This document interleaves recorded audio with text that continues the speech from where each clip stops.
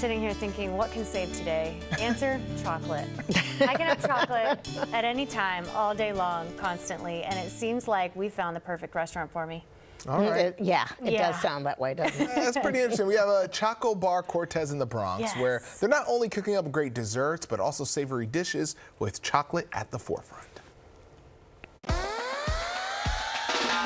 Chocobar Cortés is based off of my family's 95-year-old chocolate manufacturing company, Chocobar Cortés, which is based in Puerto Rico and the Dominican Republic. The idea was kind of to create a space that was sort of celebrating that tradition of our chocolate, because it's something that, you know, a lot of people grew up with our chocolate. They have sort of fond memories, a lot of nostalgia. Something that's really unique about our company is that we are almost completely vertically integrated, meaning that we work directly with the farmers and make the chocolate ourselves, and then, you know, serve it to you here at the restaurants. So we'll start with grilled cheese. It's brioche bread with cheddar cheese and chocolate butter. So really simple, really delicious. The tacos are mofongo shells. And mofongo is a typical Puerto Rican dish that is mashed plantain and then fried.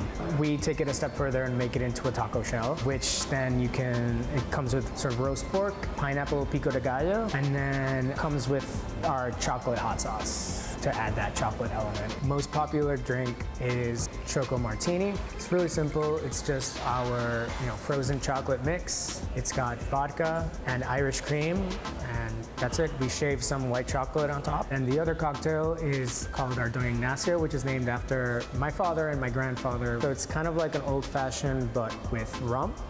And it comes in a glass that has a 70% dark chocolate rim. It kind of melts in your mouth as you drink the cocktail. You know, when people come to the space, they're just so surprised at how beautiful it is, or, you know, that it transports them to the Caribbean. That's what it's all about, is to really keep that tradition alive, keep our culture alive, give people who don't know about our culture the opportunity to learn about it and learn about, you know, everything that we have to offer.